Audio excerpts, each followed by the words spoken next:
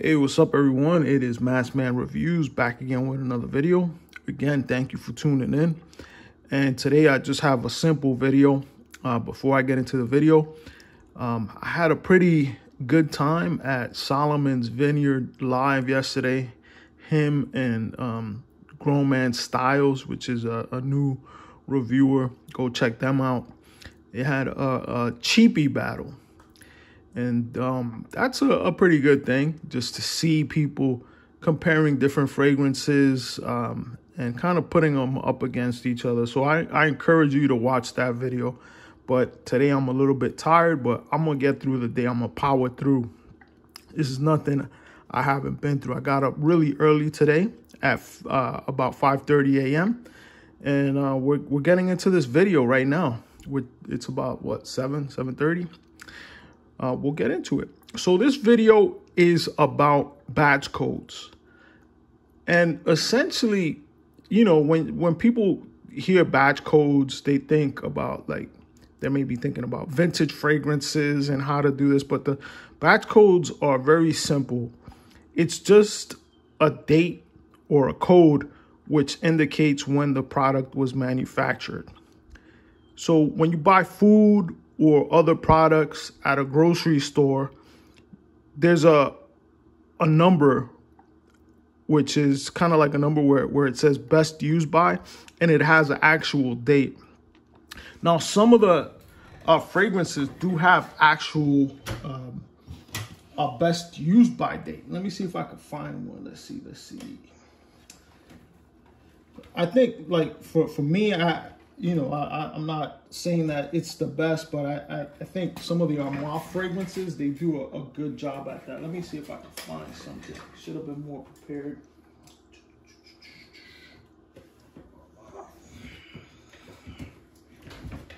Let's see this look top. Let's see. Top one. Nope. So essentially, you're gonna see kind of like a best used by date. And I'll pull it up later, but it kind of gives you an indication of when that product is gonna be fresh until what day they kind of guarantee it to be fresh. Now, if the fragrance is stored in a good manner, or and storing fragrances is another topic. Basically, what you don't want is a lot of light going into the fragrance. You want to keep them in a not super cold, but maybe like a cool area, someplace that doesn't get much heat, doesn't get direct sunlight or direct light. So as long as you do that, you should be okay with your fragrance. And what's pretty cool about some of the bottles that you see, like let's say for example, this Dolce & Gabbana bottle, it's a dark bottle. So basically the glass itself is acting as a barrier to protect the actual fragrance. So that's pretty cool. Now, if I'm looking at the actual batch code of this, it's kind of hard to decipher. So if you're looking at this just from here, you might not get it. So typically you're going to see a batch code written on the bottom of the bottle, but sometimes there's an indicator on the sides, right? Or even on the cap sometimes. But this one, it doesn't have kind of like a clear indicator on this. Now, when you see fragrances that don't have like a clear indicator on them, that could also mean that the fragrance is a tester. So sometimes testers don't have batch codes. I'm not telling you that is the rule. Like testers don't always have a batch code, but some of them do. So kind of depends on the manufacturer of the actual fragrance. So now, if I get into this one, this is like an old bottle of Givenchy pie that I have.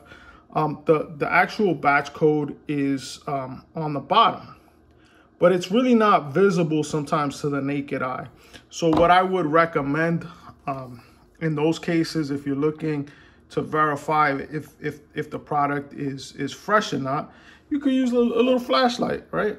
So you use a flashlight, and as we can see, the batch code is a little bit more visible right now, right?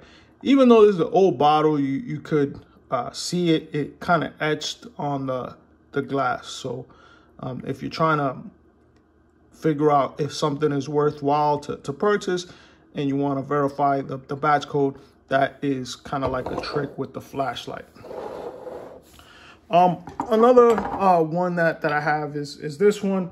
This one also, if you look at it, doesn't have the batch code visibly written on it, but these are sometimes like, there's also like a Creed that I have. Some of them are pre-batch code fragrances. So I think like Creed has a couple of older batches, I think prior to 2015, that are pre-batch code. So that is another thing to look out for. But basically, what this is a really good batch code. It's quite visible. So if it's on the actual sticker, that makes things kind of easy to decipher. So if you have a fragrance that has the actual sticker with the actual batch code written on it, it's kind of easy. This one, the Dior's are kind of infamous for being difficult to read.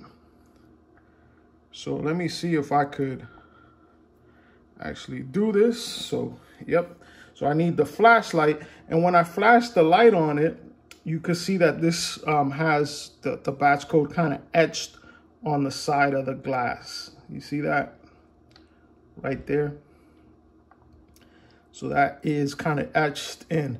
You could also, another thing is if the fragrance has a box, you could check the box to see if it has an actual batch code written on the box. So those are different things. So to actually find out what those numbers are, because this is not like one of those best used by dates on a package, like on something that is a perishable good. This is just a very encoded number. So how do you figure this out? Well, there's no real foolproof way to do it. I would say that what you would have to do is do your research. There are different websites that you could use to interpret batch codes, and those kind of, depending on the site, they have databases that only go back a certain amount of years. Some of them go back more. So you may want to use different websites and different tools to figure out if the batch code is actually matching. So that's another thing to do is verify. So if you're only using one site, use a different one to see if the dates match up. So typically that is a verification step. So you're gonna compare that batch code against multiple sites just to verify that your item is correct. Now, if you have an item, right, like some of these fragrances that are kind of a little bit harder to find, you may want to sell them. And then at that point, you could provide your potential buyer with as much information on the product that you could provide. Now, again, the main purpose of having a batch code is the same thing as what you would see with a best used by date on a package of food, is so that you kind of know when you could use that item. But again, like I said, I'm going to reiterate it again.